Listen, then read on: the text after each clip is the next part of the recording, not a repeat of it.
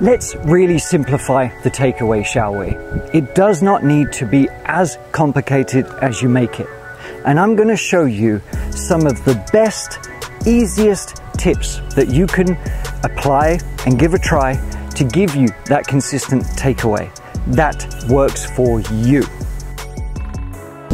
So one of the feels I want us to look at today, instead of trying to take away with your wrists, instead of trying to do a really rigid one-piece takeaway here, we're going to solve a couple of things. We're going to focus on a takeaway that is not using the tiny sort of muscles in your body or the feel so much. What we're going to do is actually combine our natural throwing action, throwing something this way, okay? We're going to combine that with the correct action with the arm. In fact, get up out your chair. Have you got up? Good. I want you to stand like this to me now. You don't even need a golf club for this, all right? I want you to tuck in your left arm under your right here, okay? Now I want you to make a nice little sort of takeaway, whatever that means to you. I want you to have a nice little takeaway feel here. But instead of trying to hinge the wrists, instead of trying to turn the hips too much, the only thing I want you to feel is that your arm is doing a little bicep curl here, right? Ever so slightly. When you set up to the ball, we generally want our arm, our elbow pits to be facing up.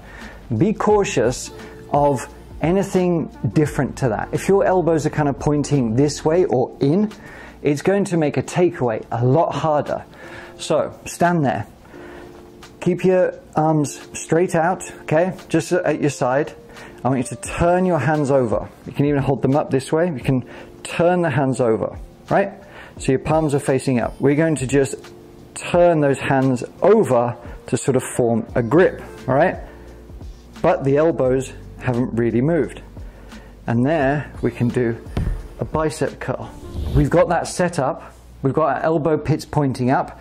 And now as we make this sort of move back to throw the club this way, okay, we are going to allow the arms to curl like so. That's one of the things you have to stop doing, which I see kills so many golfers. And at times it happens to me, and that's why I try and encourage as much flow into your golf swing. Just like you would throwing a ball or throwing an object, okay?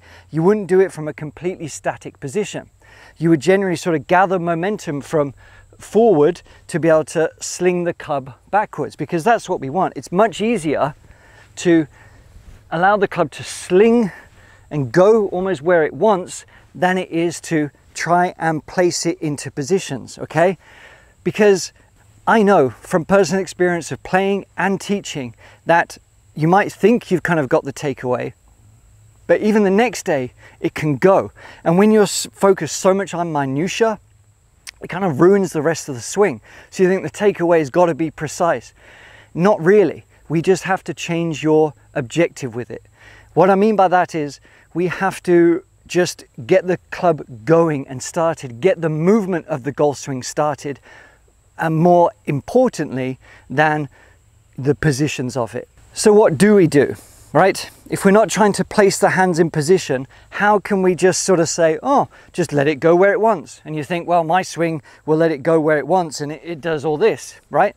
Well, the swing and the takeaway and everything is going to work on your hip pivot a lot more than you think, all right? And the more you base your swing off how the hip pivot moves, which is basically here, we don't want it turning too flat. We don't want it sort of tipping down too much. We just want a nice sort of wind up, if you will, of this hip movement here. All I want you to do is focus on your right heel, okay? That's what we're going to concentrate on first to sort of start the golf swing, all right? As we begin the swing, before we stand so static, what we're going to do is actually raise the heel here. We're going to raise this heel up, okay, and we're going to just push it back down. And that very simple movement of pushing this heel down here, what that's going to do is not only start your golf swing, it's actually going to create an intent that's going to help us a great deal. Because one of the problems is we whip the hands on the inside, okay? We disconnect from the body. But by using the ground first to start this sequence in motion, as long as we've got the next part, which I'm going to talk about, we can actually pivot and get the swing going a lot better, a lot smoother, right? That planting down is our trigger to start the momentum of the swing. There. And you can just rehearse this little movement again and again, and then all you do is carry on the swing a little bit longer, all right? Now, you can do it with every club. I don't want you to raise it up too much. It's just a little heel plant, all right? But it's going to really assist your sequence. We want flow, but we also want to stay connected. And one of the major faults I see when people try and start their swing is getting disconnected, and it can look something like this. So we'll use that head cover in a minute. Disconnected is actually something like the arms lifting up a little bit too much, or whipping the hands on the inside, or more often than not, it's going to look something like this, where we're trying to take the club away because we're trying to rotate and sort of do this kind of movement there, and we kind of get into this position there, right? And it's kind of hard work to manipulate the club back from there, even if it's a little bit more subtle than that. That sort of arch movement, lifting the hands up, causes issues, right? So we want to stay a little bit more connected. So what we do, I want you can use a head cover, you can use a glove, a towel, whatever you need, and tuck it under the left armpit here. And what we're going to try and feel on this takeaway, we're going to try and avoid the arms kind of lifting up as one thing, or rolling the forearms here, but we're also going to try and stop them just crossing the chest without sort of turning the hips, because we're still trying to get that sequence of throw, but we're coupling it with a connected sort of structure here. So the feeling is going to be like we're throwing, but we're staying connected just a little bit. Now notice, I am not just kind of keeping the arms clamped in here. I'm not keeping them so tucked in that I'm just whipping it inside and it's like, oh, I'm connected now, great. No, I'm still allowing the hips to turn, the hips to go up. I'm feeling a winding action from my feet, from that momentum, but I'm just staying a little bit connected here to keep those arms in front and to keep this neutral, all right?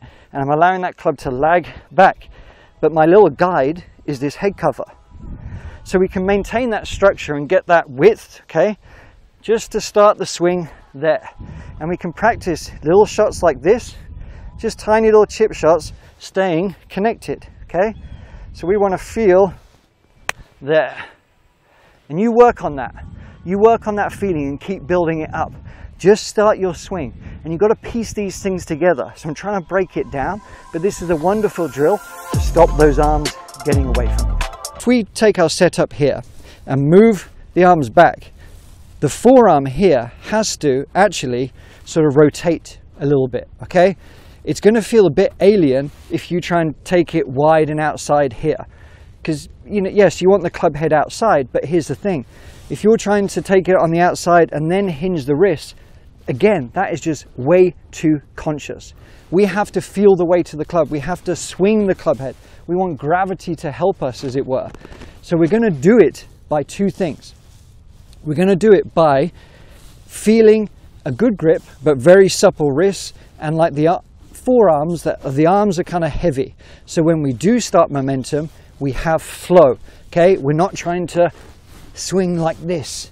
We've got flow and momentum. Very, very key.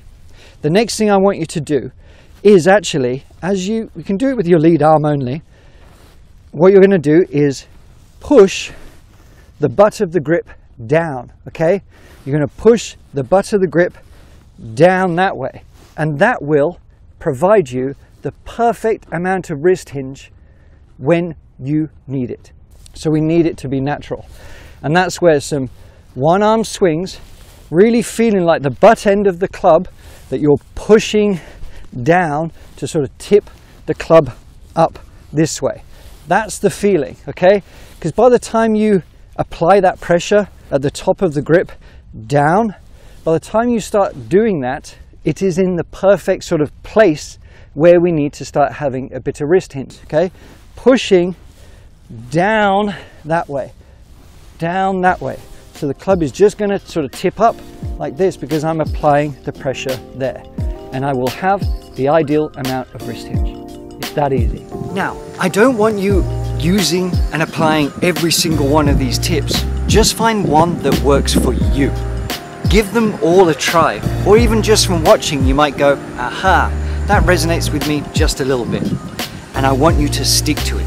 But here's the thing, we are all just a little bit different. We're gonna feel different things. And that's what I want you to tap into, the feeling that makes sense for you and the rest of your... So first, let me kind of explain a tiny bit about what we're talking when the hands come too much in the inside. Even if you're trying to get a bit of width and the hands are a bit on the inside here, doesn't necessarily, I'm not referring to like the line of the shaft here, okay? It's just where the hands are. If the hands are being pulled across the chest, okay, where we're losing this space, what happens is we kind of get to this sort of backswing position where the elbow is here. We're going to struggle with distance. We're going to generally tend to come a little bit steeper in that sense. We want to kind of have a bit more neutrality and a bit more width. And we can do that with a better takeaway. So let me ask you this. Do you find that you struggle with the takeaway? Do you feel that like you kind of get stuck halfway back and then you have to lift the arms and everything just sort of goes and feels out of sync? Some days it might feel fine, but then the next day it's like, man, I lost my swing. It wasn't out of sync. The chances are it's because you're getting a bit deep with the hands and the takeaway is just sort of out of sync with the body, the torso, the lower body, everything. Let's make it easier. But let me know if that's you. What we're talking about is we want sort of width, right? But not trying to force it with a big turn. We're just allowing the body to sort of move in a free-flowing motion, but give us the kind of swing that we want. And we do it not by flipping the hands on the inside, not by doing this. You can do that. You can do that here, you know, you can even start the swing just here and then we sort of rotate up. But that takes a little bit of practice. And it also takes a few other things to work correctly with the hips, stuff like this. So let's get the biggest bang for buck. As we take the club away, instead of the club coming on the inside and going deep and the arms being pulled this way, because that's what it feels like. As soon as I'm here, it feels weird to kind of lift the arms up that way. It's just easier to sort of do this, which is going to look something like that, all right? And then we're sort of hitting and forcing through.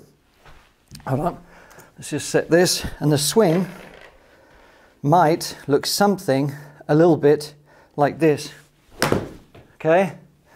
And the results are going to be fine, but it's not ideal. It's certainly not optimal.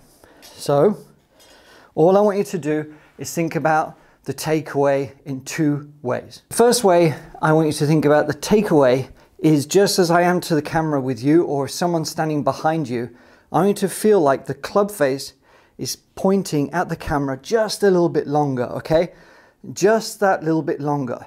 We don't want it going too far, and we'll get into that in a second, but the initial movement is just that. So it's staying a little bit more towards you. That's the first thing. But as we do that, I don't really care how you do it. Just feel like the club face, the back of the club face, well, not the club face, the back of the club, the back of the club is just pointing to you a little bit longer.